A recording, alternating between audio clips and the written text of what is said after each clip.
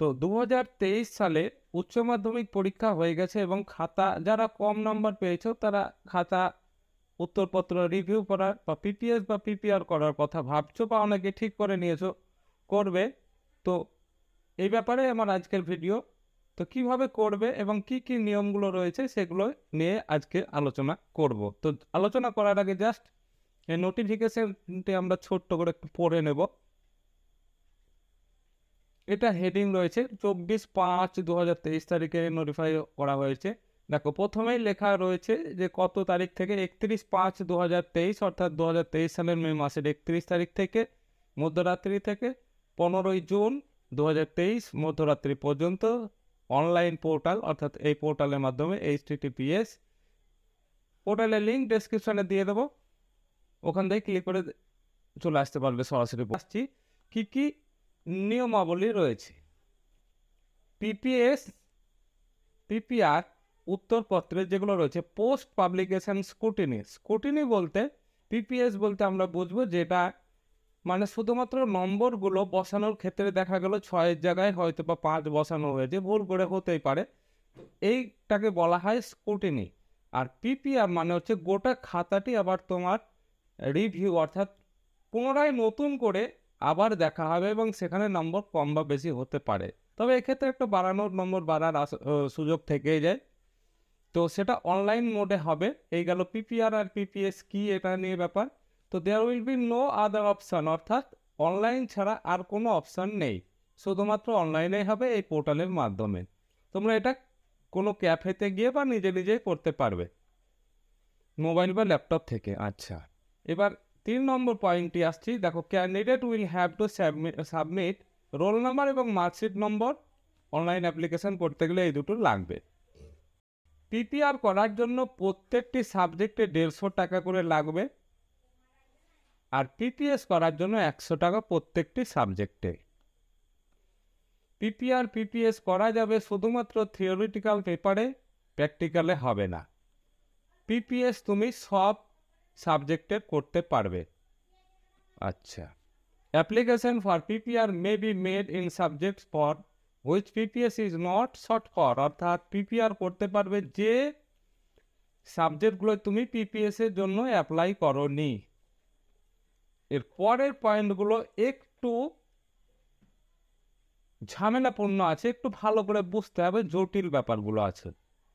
দেখো, application for PPR may be made for a maximum 2 subject, অর্থাৎ PPR করা যাবে একসঙ্গে শুধুমাত্র 2টো সাবজেক্টের পেছনে থিওরিটিক্যাল মার্কের ওপরে, এবং যে যে বিষয় দুটো করবে সেগুলো অবশ্যই 20%-এর ওপরে থাকতে হবে, অর্থাৎ 20%-এর নিচে হবে না যারা রেগুলার এবং কন্টিনিউ ক্যান্ডিডেট রয়েছে।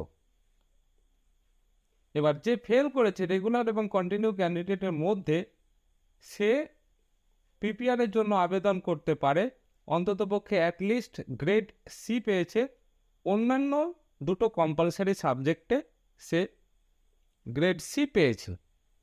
এই জায়গাগুলো একটু ভালো করে বুঝে নিলে পিপিআর বা পিপিএস করার ক্ষেত্রে খুব সুবিধা হবে। অর্থাৎ যারা ফেল করেছে, যারা রেগুলার এবং কন্টিনিউ ক্যান্ডিডেট, তারা কিন্তু অন্ততপক্ষে 2টো সাবজেক্টে কম্পালসারি যে সাবজেক্ট রয়েছে সেখানে কিন্তু 2টোতে অন্ততপক্ষে গ্রেড সি পেতে হবে। সে ল্যাঙ্গুয়েজ হতে পারে আর ইলেকটিভ হতে পারে। তারপরে হচ্ছে a special candidate may sick PPR in one subject only provided theory marks. আচ্ছা, যে সাবজেক্টে যারা স্পেশালভাবে দিচ্ছে তারা একটা মাত্র সাবজেক্টে করতে পারবে এবং সেটা 20%-এর অ্যাভব মার্কস থাকতে হবে। এবার আসছি 10 নম্বর পয়েন্টে, এ রেগুলার এবং কন্টিনিউ পাস্ট ক্যান্ডিডেট। আচ্ছা, পাস যারা করেছো রেগুলার এবং কন্টিনিউ ক্যান্ডিডেট মধ্যে, তারা পিপিআর করতে পারবে এবং হায়ার গ্রেড পেয়েছে অন্যান্য 3টে সাবজেক্টে। যে সাবজেক্টের জন্য তুমি পিপিআর এর জন্য আবেদন করছো সেই সাবজেক্ট ছাড়া অন্যান্য 3টে সাবজেক্টে তুমি হায়ার গ্রেড পেয়েছো। আরও বলছে যে for PPR in optional elective subject the candidate must have obtain grade. যেগুলো অপশনাল ইলেকটিভ সাবজেক্ট রয়েছে ইলেকটিভ, সেগুলো কিন্তু গ্রেড এফ অর্থাৎ ফেল হওয়া যায়, ফেল এই গ্রেডটা হওয়া চাই যে সাবজেক্টে তুমি করবে।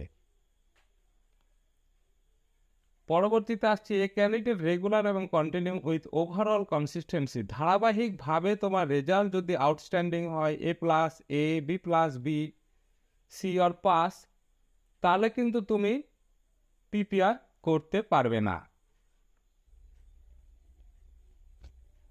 An incomplete এবং incorrect application for PPR PPS shall summarily be rejected by the council। তো যদি ইনকমপ্লিট তুমি কোনো অ্যাপ্লিকেশান ছেড়ে দাও বা অনলাইনে সাবমিট যেহেতু হবে না, যদিও কোথাও ক্ষেত্রে কোনো অনিয়ম হয় বা দেখা যায়, সেক্ষেত্রে কিন্তু অ্যাপ্লিকেশান তোমার রিজেক্ট হয়ে যাবে, কোনো এনকোয়ারি হবে না ওই রিজেকশনের বিরুদ্ধে। তো সিচুয়েশানগুলো এখানে বলা হলো, ওই সমস্ত সিচুয়েশনের ওপরেই তুমি পিপিআর বা পিপিএস করতে পারবে, তাছাড়া অন্য অবস্থাতে করতে পারবে না। যারা আবেদন করবে পিপিএস বা পিপিআর এর জন্য, তারা কিন্তু ওই পোর্টালের ওয়েবসাইটে বা কাউন্সিলের ওয়েবসাইটে গিয়ে করতে হবে। দ্য রিভাইসড মার্কশিট সার্টিফিকেট যদি দেওয়া হয়, দেওয়া তো হয়েছে, এবং রিজিওনাল অফিস থেকে নিতে হবে কাউন্সিলে, বা স্কুল থেকে তোমরা যেটা দেখবে আগে স্কুলে খোঁজ নেবে, তারপরে তোমাদের অরিজিনাল যে মার্কশিটটা দেওয়া হয়েছে সেটা কিন্তু নিয়ে নেবে, এবং পরবর্তীতে স্ক্রুটিনি করার পর যেটা আবার নতুন হয়ে আসবে সেটা কিন্তু তোমাকে নিতে হবে। আগের যেটা পেয়েছো এখন কিন্তু সেটা ইনভ্যালিড হয়ে যাবে। এই যে বলছে এখানে 15 নম্বরে বলে দিয়েছে, পিপিআর পিপিএস করার পর পরবর্তী যে রেজাল্ট হবে সেটা অ্যাকসেপ্ট করতে হবে, বা এবং এছাড়া কাউন্সিল যেটা বিবেচনা করবে সেটাই ফাইনাল। এরপরে ইউজার ম্যানুয়াল ছোট্ট করে দিয়ে দিয়েছে, দেখো এই পোর্টালে আসবে wbchs.wb.gov.in, পোর্টালে এসে তাহলে এই মানে গেট আপে চলে আসবে। দেন স্টুডেন্ট লগ ইন, এখানে লগ ইন করবে। তারপরে আসছি সাইন আপ করে নেবে, সাইন ইন নয়, সাইন আপ করে নেবে নতুন অ্যাপ্লিক্যান্টের জন্য। আর যদি রেজিস্টার করা থাকে তাহলে আবার সাইন ইন করতে পারো। সাইন ইন করার পর দেখো সাইন আপ করতে বলছে। সাইন আপ করার পর যে সমস্তগুলো নেসেসারি ফিল্ড রয়েছে, নাম, full name, middle name, last name সমস্তগুলো থাকবে। এগুলো রেজিস্ট্রেশন নাম্বার, মার্কশিট নাম্বার, মোবাইলের ওটিপি লাগবে, মোবাইল নাম্বার। আচ্ছা, এগুলো হাতের কাছে নিয়ে বসবে এবং যা যা নেসেসারি ফিল্ড থাকবে সবগুলো ফিল আপ করবে। After registration go to PPS PPR tab, এরকম অপশান থাকবে। জাস্ট নিচে দেখো লাল দিয়ে বর্ডার করে দেওয়া হয়েছে চারিদিক, পিপিআর পিপিএস অ্যাপ্লিকেশান, এই অপশানে ক্লিক করবে। ক্লিক করার পর এন্টার ইউর রোল নাম্বার বসাবে এবং মার্কশিট নাম্বার বসাবে, এবং validate roll number and marksheet number button থাকবে, ওখানে ক্লিক করবে। এই যে এরপরে তুমি কোন সাবজেক্টে করতে চাও এরকম অপশান আসবে। তোমরা মনে রাখবে কিন্তু শুধুমাত্র থিওরিটিক্যাল যে নম্বর পেয়েছো তারপরেই কিন্তু হবে, প্র্যাকটিক্যালের উপরে কিন্তু স্ক্রুটিনি বা রিভিউ করতে পারবে না। যে কোনো সাবজেক্ট যতগুলো করবে সেগুলো সিলেক্ট করার পর এখানে অ্যামাউন্ট চলে আসবে।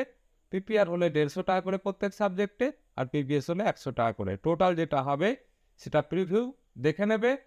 প্রিভিউ করার পর after reviewing the details I accept বাটনে ক্লিক করবে। দেখো এরকম আসবে, এইখানে আই অ্যাকসেপ্ট বাটনে ক্লিক করবে এবং এডিট যদি করার থাকে তাহলে করবে। And pay the request amount, এবং পেমেন্টের অপশানে চলে যাবে।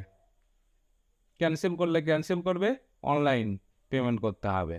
যদি 4টে করো তাহলে 600 টাকা, 6টা করলে 600 টাকা। মোট সবটির নম্বর দিয়ে দিয়েছে এখানে, কত টাকা লাগবে, ব্যাস এইটুকুই। এরপরে একটা যেটা পেমেন্ট এর অ্যাকনলেজমেন্ট আসবে সেটা তোমরা ডাউনলোড করে প্রিন্ট আউট করে নেবে, এবং পরবর্তী জবে রেজাল্ট ডিক্লেয়ার হবে তবেই তোমরা অনলাইনে আবার দেখে নিতে পারবে। তো থ্যাংক ইউ ভেরি মাচ। খুব সুন্দরভাবে কোনো ক্যাফেতে গিয়ে বা নিজে পারলে নিজে তোমরা এটা তোমাদের জন্য নিজের জন্য নিজেরাই করতে পারো।